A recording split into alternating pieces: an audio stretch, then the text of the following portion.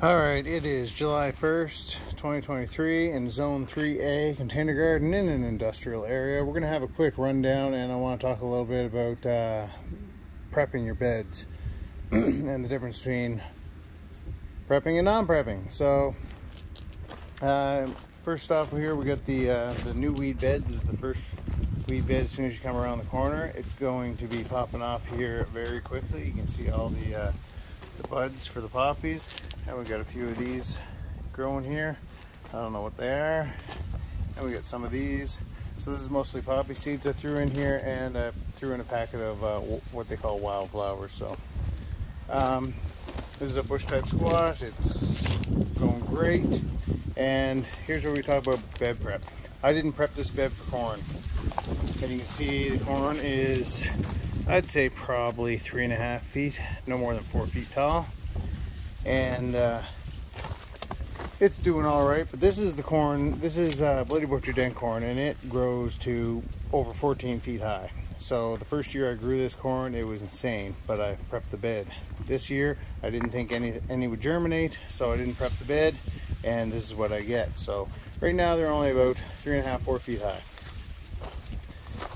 Carrots are doing fine, beets are doing fine, more beets. See here, I'm trying to grow some seeds for next year, onion seeds. So these are last year's onions I put in here. Focus. These are going to be the flowering heads and then seeds. See how the onions split into 5 separate onions, and then it's growing up. Actually, there's no flower spikes on any of those 4. Flower spikes are all on this plant and this plant. Alright, these are first year onions, so these are the ones that are going to produce actual onions. More carrots, more carrots. These are zucchini. See, the zucchini overhangs the water fountain I put in here.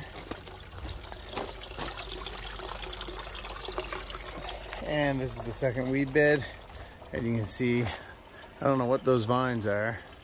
If anyone knows, comment below. But the poppies are doing fine. These are blue bread poppies, I believe.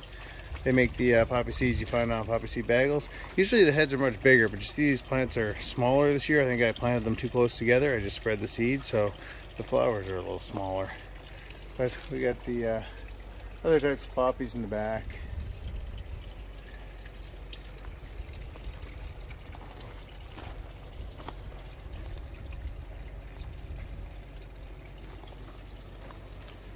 The vines have completely overwhelmed the peacock pinwheel.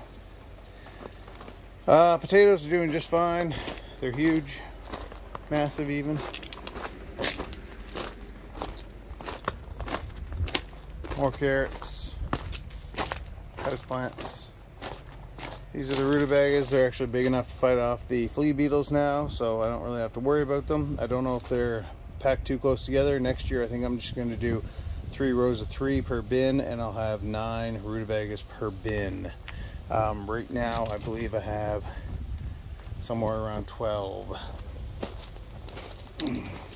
Cucumbers, Marketmore 76s, doing just fine.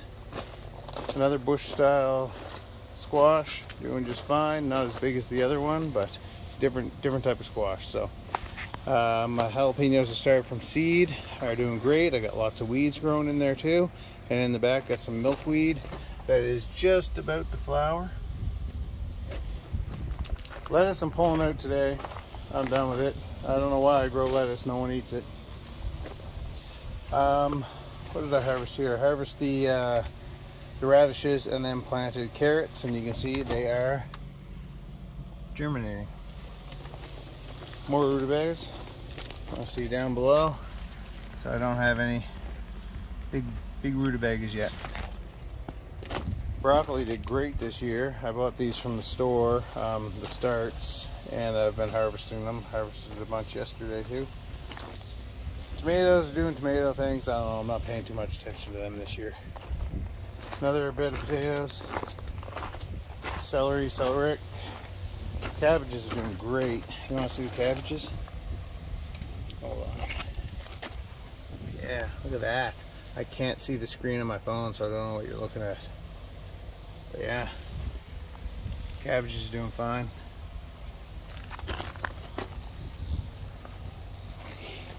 Carrots again. These are peppers I bought at the store to start, so they're not doing half as well as the ones I started from seed. And these are the corn in the bed that I prepped. They are well over 5 feet high. They only get to somewhere around 8, if that. And you see they're starting to tassel up there. So I'd say maybe they're even close to 6 feet right now. So how do I prep my bed for corn? Don't know where I saw this online, but I read it somewhere years ago. So what I do is, a month before I know I'm going to be planting the corn out, I start watering the bed. It is a raised bed, as you all know. These are container gardens. I start watering the bed, get the bed nice and moist, keep it moist, and then I add a whole bunch of chicken manure and blood meal, and I mix that in and I water it in. I water it every day and I keep it, and it allows the chicken manure and the blood meal to start breaking down, and from what I understand, start breaking down to a form that the corn can use almost immediately when I plant it out. Because from what I understand, I'm not a professional, but you throw some chicken manure on there or some blood meal and they don't it's not in a form that the corn can use right away. So there's the difference between bed prep. Over 6 feet high, and this is the short corn, and then only about 3.5 to 4 feet high, and that's the tall corn. So I don't know if my Bloody Butcher Den corn is going to get 14 feet high this year, but we'll see. You can see I have the beans growing up over the trellis. These are Scarlet Runner beans. If anyone knows how to cook Scarlet Runner beans, comment below. I don't like beans, but I'd like to eat them. Pumpkins, doing fine. These are the warty gnomes. Peas over here. Oh, I got some blue potted shelling peas starting. They're more like purple. I don't know, I can't see my screen, but hopefully you can see that. So I got some shelling peas started. They get nice nice purple flowers too. See if we can show that. These are the, what are these? These are the other pumpkins, the porcelain dolls, starting to climb out of their bin. This is some weird aster that I'm just letting go to seed. It's not a dandelion, but it's like one. Look at the size of that.